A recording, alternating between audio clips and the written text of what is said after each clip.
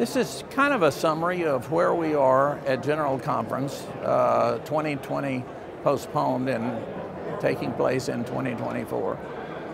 This is a unique General Conference because this is a recovery after disaffiliation. There is a unity, I think, among all the delegates, respect for each other, and welcoming some levels of change. We aren't sure in what direction that's going to go. All of that takes place in the legislative committees first, and then in the plenary to approve it or to amend what comes out of the legislative committee. So we won't know that kind of work until late this week when the legislative committees have completed their work. And of course, next week is in the plenary. There is hope, I think, among the delegates. There is a recognition that we've gone through tough times, but we're fairly unified, I think, in trying to reorganize ourselves to make disciples throughout the world. There is a strong recognition of the importance of the central conferences. Many of our speeches are in that vein, and some important recognitions of the youth that has come out, I think, in some of the speeches today. We've heard some of the best. I think the presentation, the Episcopal address, is the best I've ever heard,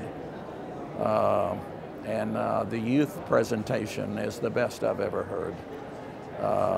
Obviously, they've had a long time to prepare for it, but they're really on point and trying to get people to understand that we need some spiritual guidance, we need to listen, and we need to reduce our conversations among ourselves and listen to the higher power of God, and to make plans for the future.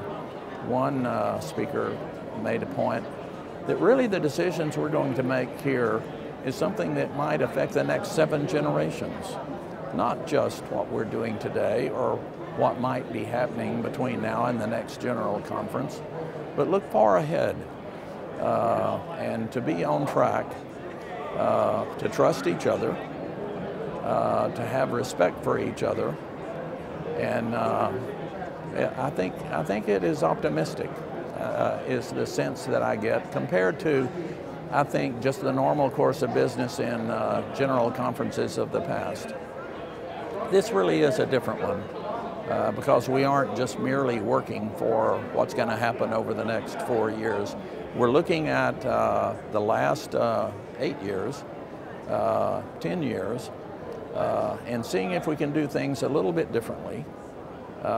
To really get the motivation, the dedication, the honesty, the clarity, and the integrity that we need to move forward together. And I'm hopeful. I think we're taking some really good steps here. Legislation is going to be a little bit messy, but it always is. But I think the heart is there. Among the delegations, more so than what I have seen in the past.